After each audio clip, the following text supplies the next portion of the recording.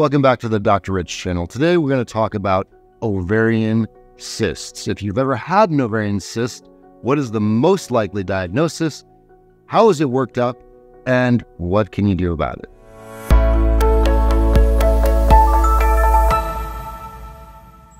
If you watched the 4 phases of menstruation video, and I know that you have, loyal subscriber, you will know that every month the ovary's job is to make a cyst. It starts out as a tiny little follicle, grows up into a mature cyst, and then undergoes the process of ovulation. What gets left behind is something called the corpus luteum cyst. So this is just a progesterone secreting cyst that helps support the pregnancy. Now, sometimes the cyst can have a blood vessel that can break into it, and it can become a hemorrhagic cyst, which can be anywhere from a speck to a large 5 or even 10 centimeter cyst, which actually can cause symptoms such as pain, pressure, bloating. And although sometimes the symptoms can be quite severe, this is a self-limiting process.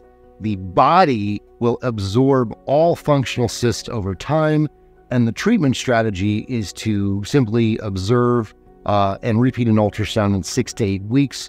And over that time period, the body will reabsorb the cyst, which is a process of the normal function of ovulation. So these cysts account for about 99% of all of the cysts that are going to happen when you go see your doctor. You have pain, they get an ultrasound, they identify a cyst. There are many other benign tumors and also cancer tumors. For today's video, we're going to limit this to the most common benign tumors that you can have. The most common benign tumor that's not a functional cyst, that's called the mature teratoma or dermoid cyst. This is a cyst that's made up of a bizarre combination of cell types and tissue from different cell layers. It can contain hair, sebaceous cysts, sweat glands. It can contain thyroid tissue, lung, bone tissue. It's essentially just this odd combination of embryology gone wrong. There are very early cell types that should have differentiated into different mature types of tissue, but they're all together in one cyst. What do we need to know about it, and what do we need to do?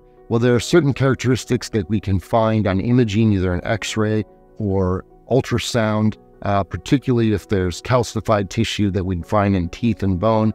This is pretty much diagnostic for that dermoid cyst type. These cysts will not go away on their own. They'll continue to grow over time, and eventually they have to be managed surgically. What are the risks of operating, and what are the risks of waiting? If we wait for this cyst to grow larger to get a definitive diagnosis, you run the risk of the cyst twisting on its own blood supply. This is called ovarian torsion. It can cut off its blood supply, and you then might actually have the entire ovary die, essentially starve itself of blood, and you could lose that ovary, which this would be identified at the time of surgery as an ovary that's no longer viable, has to be surgically removed. In most of our anatomic structures, we have some duplication. You have 2 kidneys, you can give your friend a kidney, and as long as the other one's working at least 20-30%, your body would not know the difference. So you can lose an ovary and still have normal ovarian endocrine function throughout the rest of your life. The challenge is you no longer have a spare. So if something happens to the remaining ovary, you're in permanent surgical menopause. Besides twisting, the cyst can also rupture, spilling the sebaceous material, sweaty tissue, and hair all over the abdomen, which can be, as you imagine, very irritative, can actually cause what's called a chemical peritonitis, and in some cases can result in a severe infection and even be fatal. Oftentimes, when diagnosed early and managed by an expert, this can be removed with laparoscopic or robotic little tiny incisions. So you leave the operating room with both ovaries and the cyst removed. One of the other more common cysts of reproductive age women that are benign is called an endometrioma, also known as a chocolate cyst. Sounds delicious, it's terrible.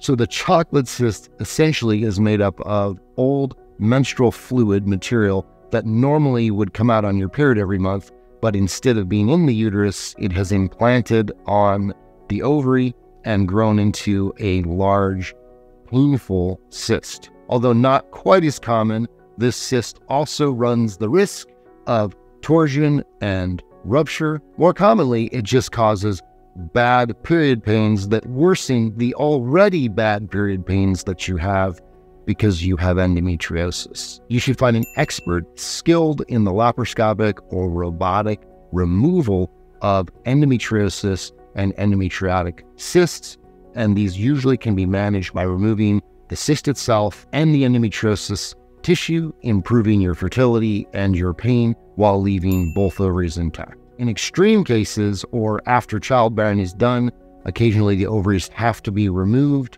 to prevent the reoccurrence of another endometriosis cyst. A few other cysts that we should probably keep in the differential diagnosis is polycystic ovarian syndrome, which can easily be differentiated from endometriomas and dermoids on ultrasound because it isn't one large separate cyst, it's multiple follicles on both ovaries. Another sneaky cyst is the ectopic pregnancy, meaning a pregnancy that doesn't occur in the uterus. It actually occurs somewhere else in the body, most commonly the tube, causing the tube to form a large cystic appearing structure on ultrasound, which is why it's important to get a pregnancy test when you're doing the differential for these types of cysts. Another tubal cyst is called a hydrosalpinx, which is not associated with pregnancy, but it is a dilated, fluid-filled tube, which is most commonly associated with endometriosis or pelvic inflammatory disease. In most circumstances, the tube cannot be repaired and normal function restored.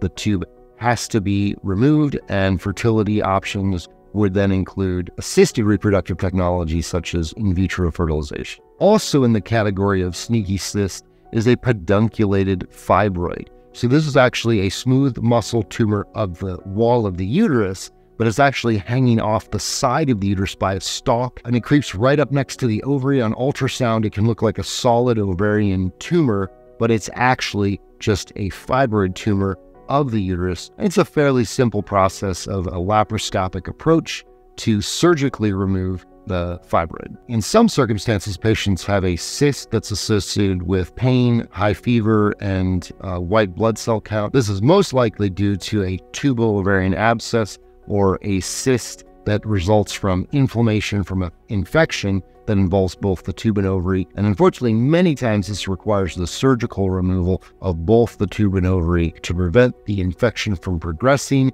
and even becoming fatal. Thanks for joining us on our tour of benign ovarian cysts, from painful endometriomas to downright gross dermoid tumors. What's not painful and gross is being a subscriber, so drop down and hit that subscribe button, and we'll see you on our next video.